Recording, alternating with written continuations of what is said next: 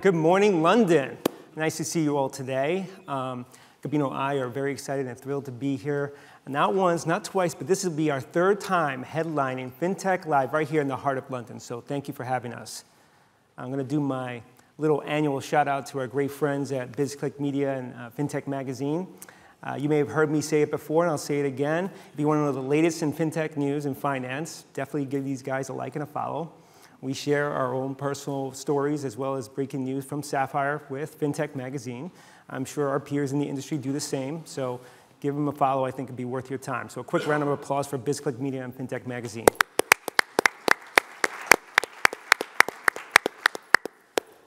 So change. It's coming for all of us. It's inevitable. There's nothing you're going to do to stop it. You just got to learn to embrace it and maybe prepare for that change. So I'm going to share a little story about myself personally and how I had to reckon with that situation once in my life. It was many years ago before I got into this current career. I decided to drop out of college, get into the workforce, and dabbled in a couple other jobs. But I found myself being very persuasive and having an affinity to sales. Although I did not have a 4-year degree, I thought it was quite risky to get into B2B sales with those large sales quotas. You know, there might not be a lot of job stability in a role like that. So I decided to get my feet wet first in retail sales. And I took a job at a company called Electronics Boutique. You may not know that name, but you may know the name that bought them, which is GameStop. You guys heard of GameStop, I'm sure. So yeah, that was me working at a video game store, starting as a lowly part-time sales rep. And my hiring manager and I got promoted, moving up inside the company ranks, where I got to a store manager, district manager level. And eventually, my boss had a new boss. And that new boss fired him. And he wasn't going to promote me because I was from the old regime. And instead, they promoted a peer of mine, which I had friendly competition with over the years. And, but I did not know they had a deep-seated resentment for me and made my life a living hell. They wrote me up for all kinds of stupid things, even though I had great performances going on. And it's not like I had recourse to complain to upper management. He was well connected at the executive level of this company. So I just put blinders on and said, hey, if I just perform well and do what I've been doing over the years, they'll see me for the worth that I am and the, the numbers I bring for the company. I'll be fine. And I was in self-denial. And so 6 months later, the inevitable happened, and I was fired. I never got to fire you. The brotherly love, you gotta love that, right? So in that situation, though, it was humiliating, very humbling, but at the same time, I didn't realize it then. It was probably the best thing that's ever happened to me. I probably wouldn't be here today if that didn't happen. It rebirthed me to the man I am today. But I did learn one major thing from that whole experience is I didn't have to go through a culture shock or cold turkey situation because it was unstable for about a good 6 months. Before I landed on my feet, I could have prepared myself more in advance of that. I saw it coming, I was just in self-denial. And that's kind of the theme of what we're going to be talking about today, because change is coming to the world of finance. So boo-hoo, depressing story about Steve. Everyone knows I'm the smarter twin, so let me give you an example, a story, if you don't mind, on my side of how change came to us and how you can take advantage of it. So around the same time, our father had his own business, wasn't doing so well, eventually went out of business, but at the time it was still struggling. So both Steve and I took on multiple jobs, and it was the hourly wage, right? How many hours you spend, how much you get paid, right? And I thought to myself, I could kill myself working more hours, or I can work smarter. And so I decided to look for commission sales. And at the time, this is the late 1990s, I found commission sales of all places at Macy's. You all know Macy's, but this is not Macy's of today. This is the Macy's of the 1990s. The brand name carried a lot more weight, like Neiman Marcus and Nordstrom's. And I was selling men's suits.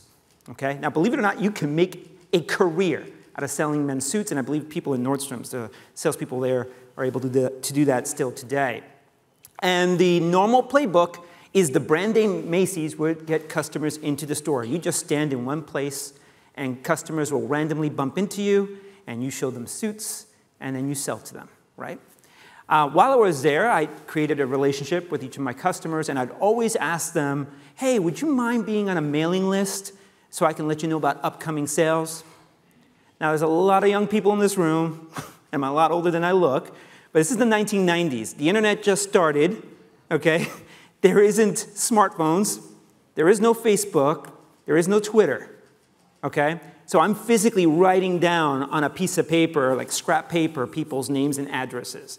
And then I went home, and I created a computer program to automate creating personalized letters, not emails, physical letters that get printed out with people's names. I know it doesn't sound novel now, but back then, no one got a personalized letter with their name written out. And I also, the program printed out their addresses on every envelope, okay? And then I personally signed each one.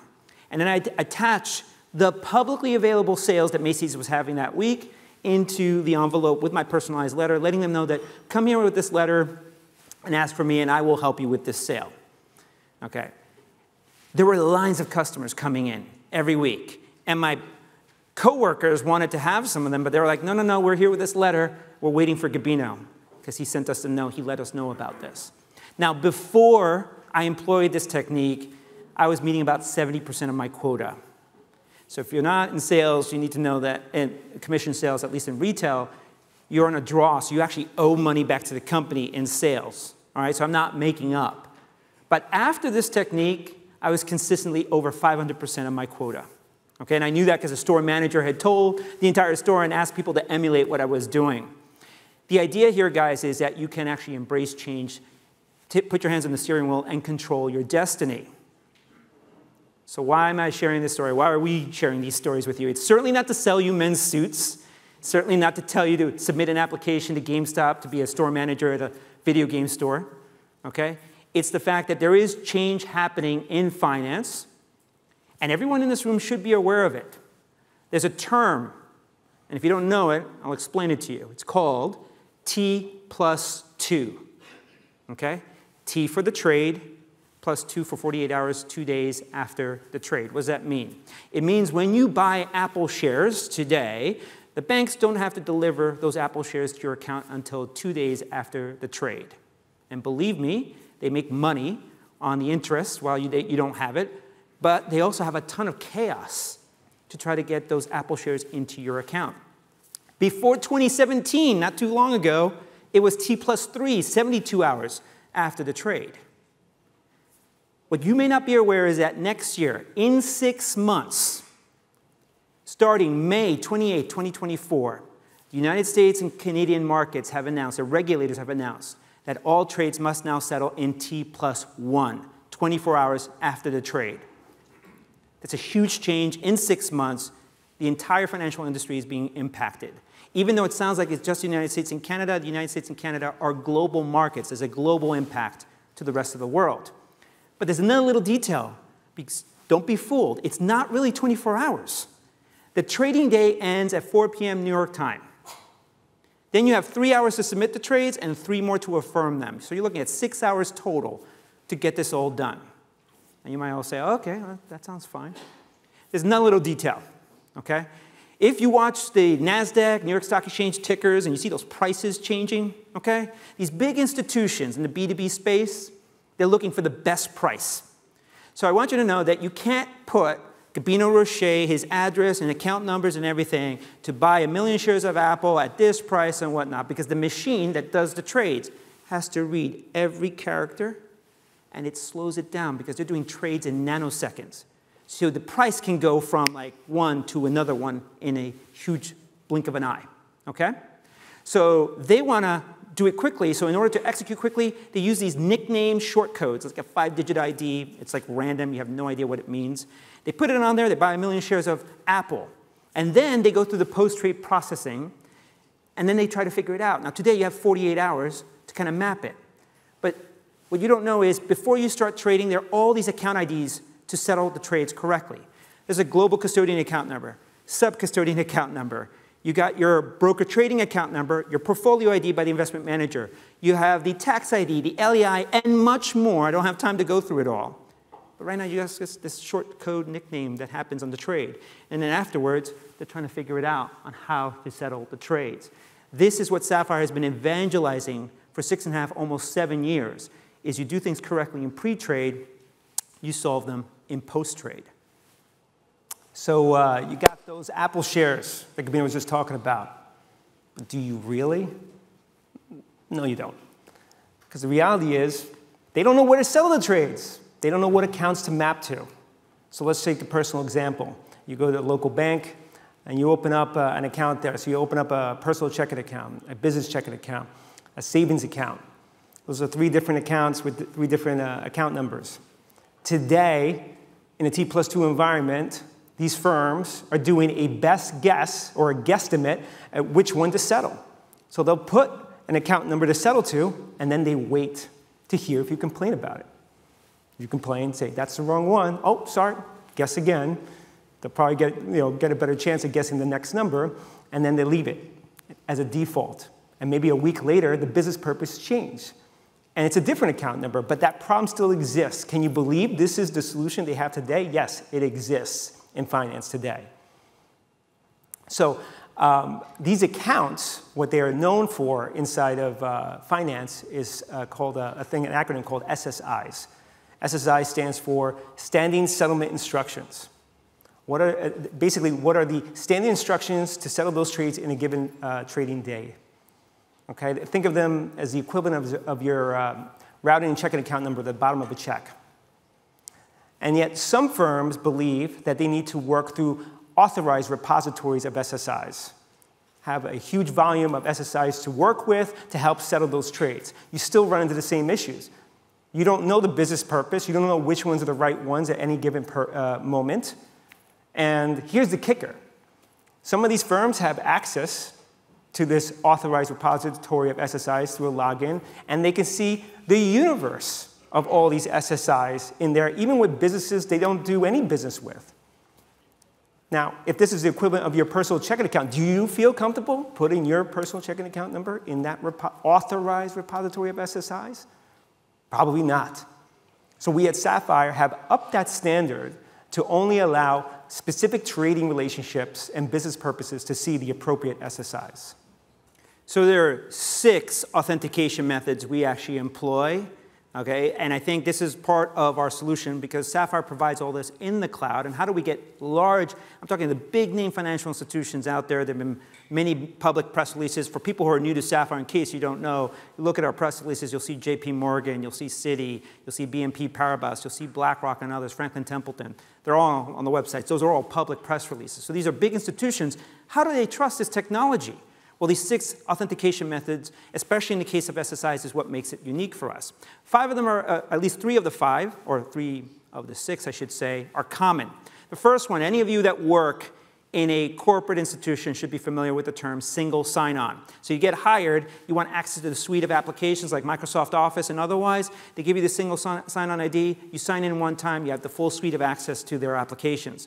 You get fired, they turn off your single sign-on. They don't have to go to every application and turn you off. That completely controls, gives them controls over you and your access. Second, something called multi-factor authentication. I believe everyone in this room is using LinkedIn, Facebook, Instagram, or whatnot. If you log in, occasionally you'll get a multi-factor authentication push notification via text message or some other application. I think everyone's familiar with that. The third is something called IP whitelisting.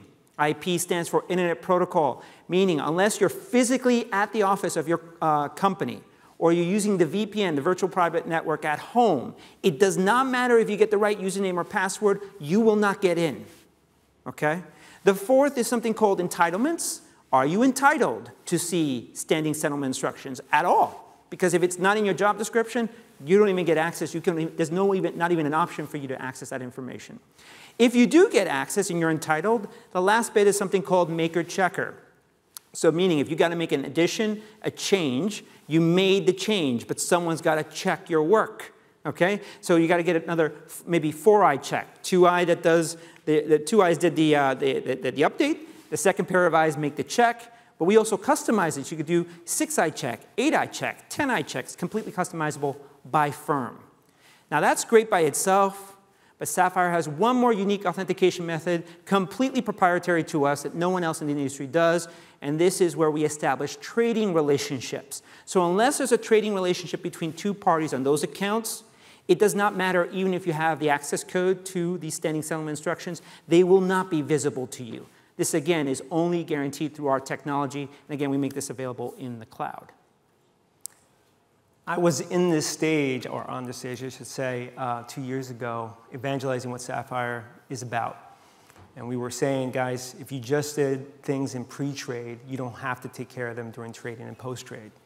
Now that we're moving to a T+1 environment, there's less time to prepare for that. So being ahead of the curve would behoove you as an industry to consider a solution like that.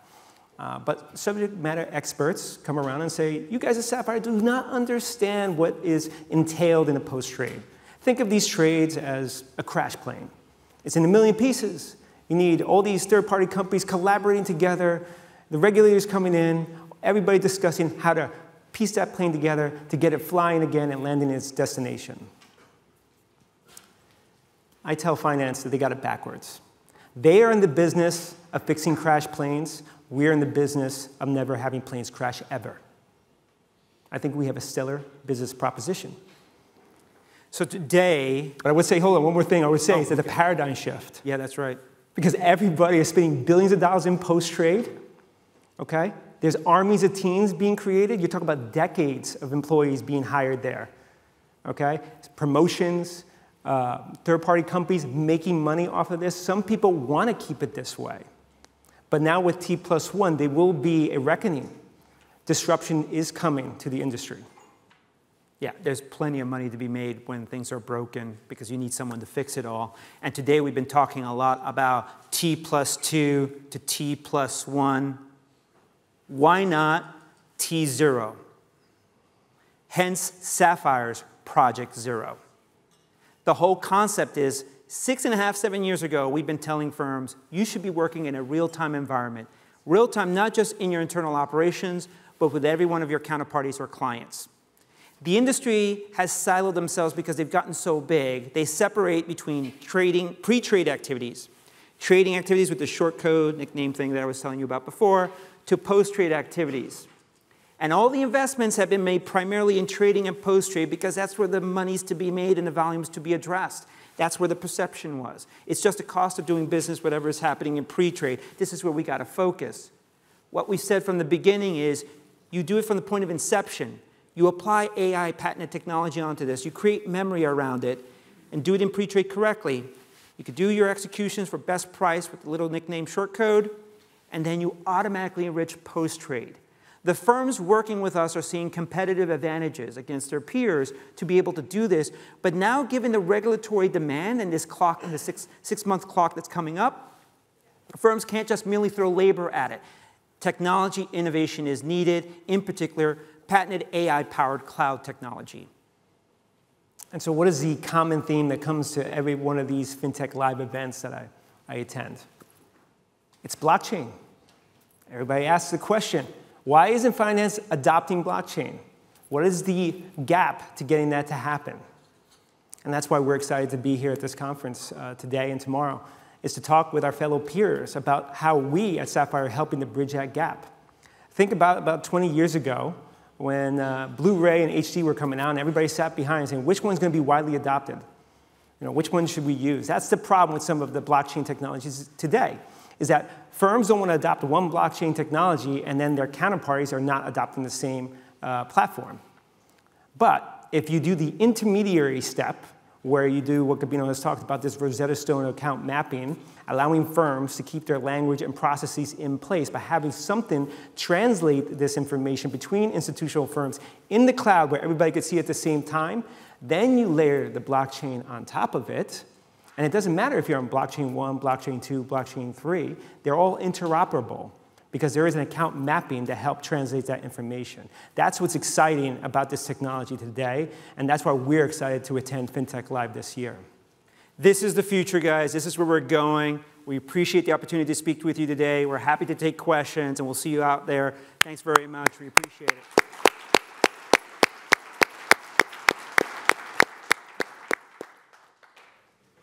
Thank you, guys. Appreciate that. As they said, there is a sponsors booth upstairs on the next level, so level 1, where you can ask Gabino and Stephen any questions you might have about Saphyre's technology. But I've got some questions for you as well, actually. To start things off, I mean, for people who aren't that familiar with, what you guys do, this all sounds great. But can you provide some specific examples, maybe, of how Saphyre's platform has directly helped partners that you work with? Yeah, well, it's not just partners and clients, but we consider all our clients partners now as well, because we're helping change the industry standards. But most recently, we had an announcement with the London Stock Exchange and their FXall platform. So we're integrating our technology, and they're even looking at considering white labeling the technology across their electronic platform system, FXall, which is one of the most widely used FX platforms out there. So this is going to help normalize data structure and account structure, because everybody's been looking at the economic details of components of all this, but the account mapping piece has been the core homework that nobody has undertaken. I have to give credit to my brother for helping invent some of the patents that we have created for that. So that's a great specific example. If you want to see that press release, it was done early this year. And we have many great partners, just like the London Stock Exchange that we have mentioned in prior years at this event. I don't know, Gabino. Yeah, I just want to add one more thing.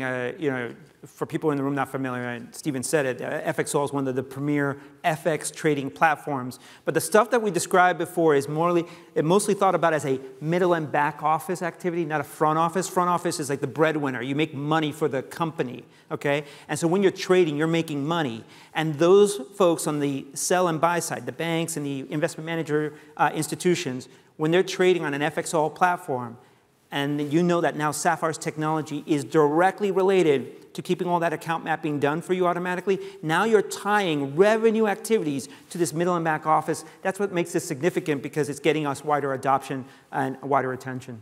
Okay, now another question is, obviously technology moves along at an alarming rate right now. So how are you ensuring that your platform is staying at the forefront of disruption when it comes to innovation? So it's funny, because when I started this career, worked at big name institutions, all the names that everyone in this room should know, and you would think they're using cutting edge technology, but then we started seeing faxes, spreadsheets, mainframes, Windows 95, and I was like, what? MS-DOS. Yeah, I thought this was going to be like Google and Facebook and whatnot. So not to be comfortable, we want to stay ahead, but this is why Saphyre has 107 patents to date. We spend a lot on R&D, research and development, consistently. We talk to our clients. A big thing we're employing right now is machine learning. All right, this is real AI, but this is not like Skynet from the Terminator movies, okay? This is more of where you're reading a legal agreement and you're interpreting it. So I want you to know, legal agreements are no different than reading a book, and people can write a paragraph different from one another. So these lawyers are not consistent sometimes in their nomenclature. But we're now teaching AI to read a JP Morgan agreement from a Citi agreement, from a Bank of America agreement, and be able to consistently interpret it so that we can track terms. Because these agreements say, hey, if you drop, let's say, your net asset value in your fund by 20%, we terminate our trades with you. Well, now we taught AI to successfully extrapolate this from any document consistently, and now Saphyre can automate these compliance activities. So these are ways that we're staying ahead of the curve and not just sitting on our laurels. Okay, it's a good answer. So we've got time for thank you so much, Gabino and Stephen. Thank you, guys. Thank you very much. Thank you very much.